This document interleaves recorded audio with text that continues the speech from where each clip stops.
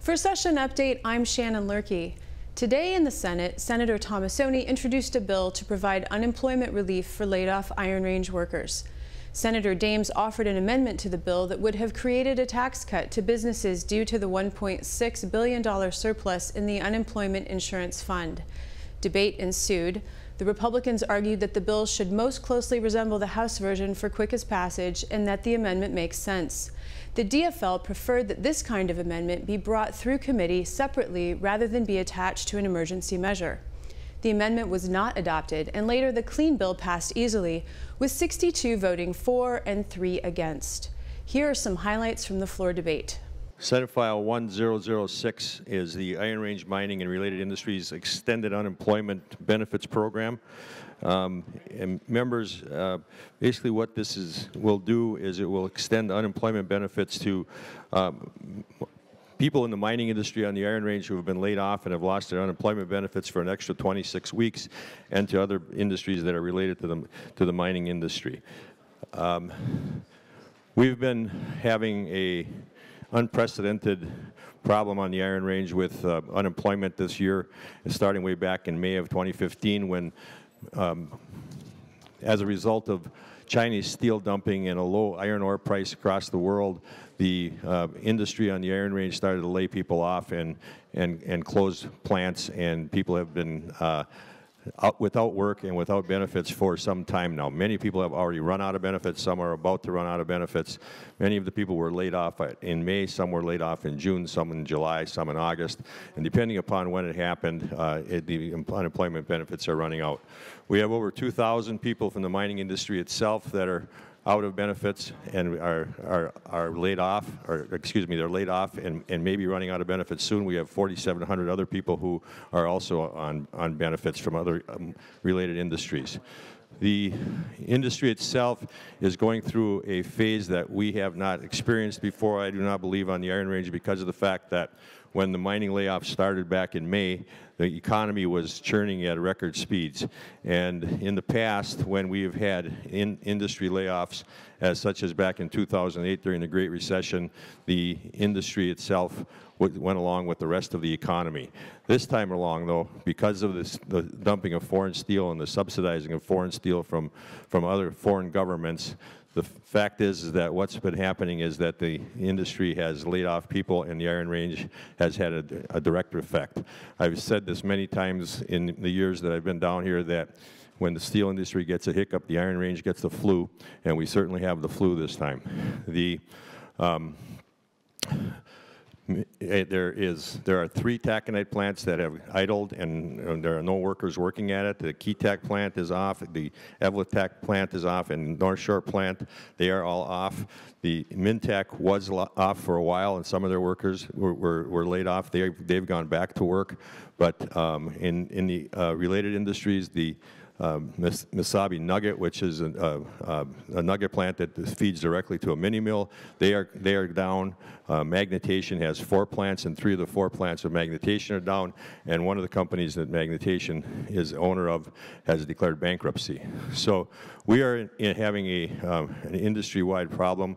We're hoping that the industry comes back in the very near future, and so this will help the people who have lost benefits and who are not allowed and have not been able to find another job to stay in the area and potentially continue to live on the Iron Range.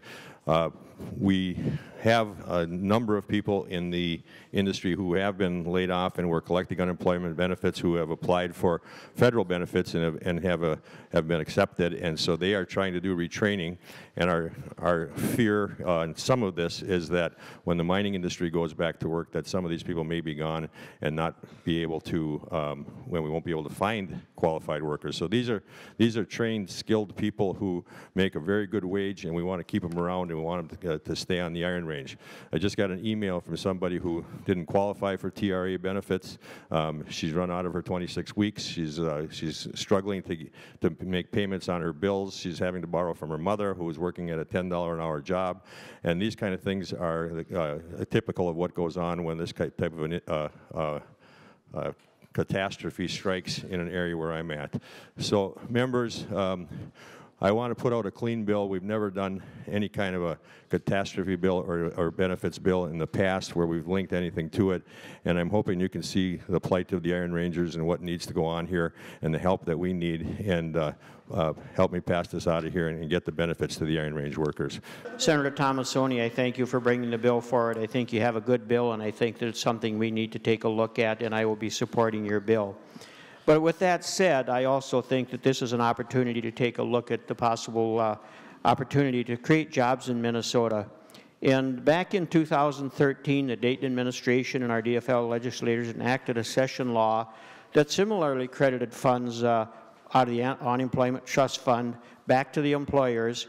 And the reason that this was done was to provide businesses with funds that would cause those businesses to be able to expand and hire employees.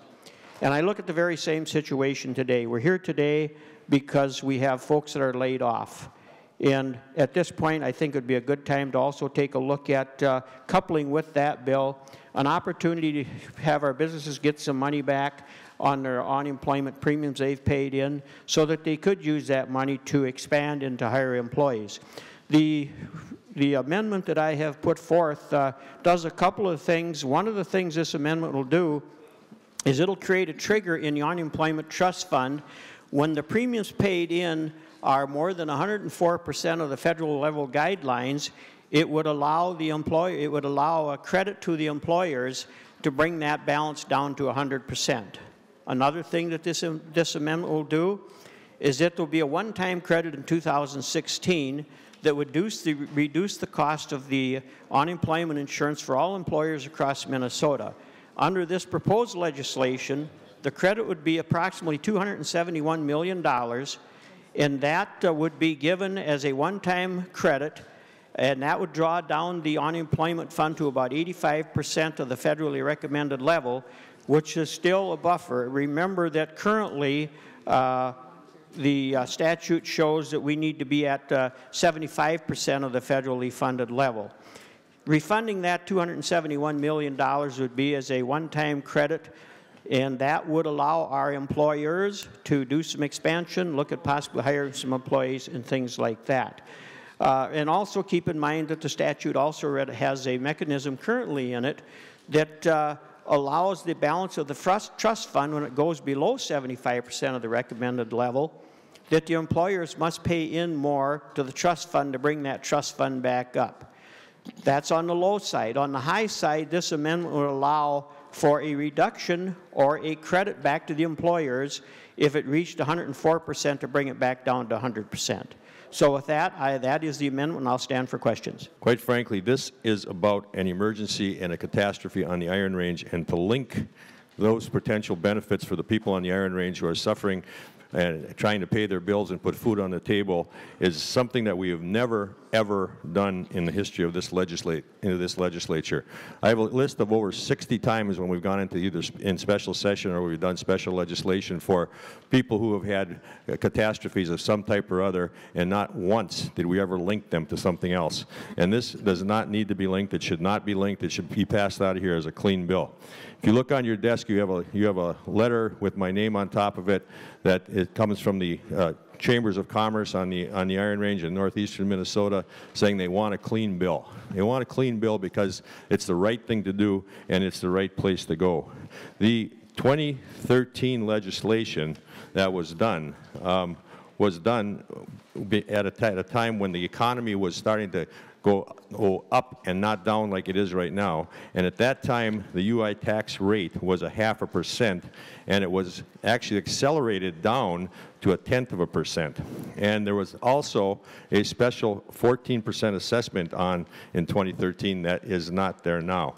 And so the fact of the matter is that we aren't generating as much money now as we were for the UI Trust Fund. And the UI Trust Fund is there for a reason. It's there for a reason such as what we're trying to get it for today, not to give big tax breaks. If you give a $272 million tax break to businesses now, just because you want to link it to an emergency that is not related to it, you run the risk of turning the fund insolvent. And when you turn the fund insolvent, then you have exactly the opposite effect on businesses that you want to have, and that is because their taxes will go up to refund the fund. So I oppose this amendment, and I would ask for a roll call vote. I do not want to see this go on the bill. I rise in support of this amendment, and I want to counter a couple things that Senator Tomassoni said. First of all, that this is a tax break. That is inaccurate. This is unemployment insurance. These are premiums that businesses have paid in, and they have paid in more than they needed to, and so the idea behind that is to reduce this. Right now there's $1.6 billion in that fund. We want to lower it $271 million, which still puts that fund 10% above what the federal guidelines are for that, 10% above where they're at. Secondly, and related to that, as Senator Tomassoni said, that we run the risk of this fund being insolvent by doing this, and that is exactly opposite of where the federal government says we need to be on this. Thirdly, he said that the economy is perhaps moving down a little bit, and maybe that's one of the reasons why we need to help the rangers, the miners. But I want to say that in my communities, I have more than 25 communities of one size or the other. Every one of those small businesses, if this is truly going downwards or backwards, this makes a big, big difference for those folks. If you're a contractor that builds houses, if you're a manufacturer, whatever your business is, these premiums having to be paid into this pot, rather being in your pocket, will make a big difference for them as well. I've been listening to the discussion, the arguments pro and con, and I will be voting for the amendment, but I have to admit, I'm befuddled by those that are opposing it, because what I'm hearing in opposition is, we support it, we want to talk about it, we want to introduce legislation on it, we want to get it done later, nobody opposes this, but please vote no. I don't comprehend that argument. What I'm hearing is, hey, that's not a bad idea, but then being asked to vote no. I really don't understand, and maybe the opposition would like to get up and make that more clear for the rest of us, but everything we've heard so far is, it's a good idea, the governor said he's open to it, we don't oppose it, we voted for it in the past, we're going to introduce a bill on it, but vote no because somehow it jeopardizes this bill. That simply, in my mind, is nonsensical. I can't comprehend that logic. If everyone supports it, if everyone's open to it, if everyone says this is a good idea, let's just put it on, match up with a House bill, and be done and get this thing signed in a day or two. Senator Nenow, you gave me the perfect introduction to my comments. I served on the UI Advisory Task Force for a couple years. Legislators are also part of that task force, and for anyone who was on the Finance Committee, you'll know that I grilled Senator Tomassoni as to the details of his bill, and I did so with saying that, of course, I support the overall effort, but I wanted to make sure that the technical details in Senator Tomassoni's bill worked, and that the UI Advisory Task Force had blessed them. And so I had a lot of questions about the experience rating and how that was handled, and then I asked the director of that UI Advisory Task Force if, in fact, they did approve it. And I felt as though his first answer wasn't even clear, and I asked him a second time because I understand, having been on that task force when we were in the red, of just how serious it is that we handle this with the kind of respect that it deserves. Because when we make a mistake as to how we treat the UI task force, or the UI numbers and the rates, it can really cost our businesses a great deal. And so I would consider it actually somewhat reckless to put on an amendment that I couldn't ask the UI Advisory Task Force folks if they had done actuarial reviews, and if in fact it was sound reasoning and rationale. And so while I look forward to seeing some changes with regard to our approach to the UI trust fund. It seems like we do have some room to make changes this session, and that's going to be something I support.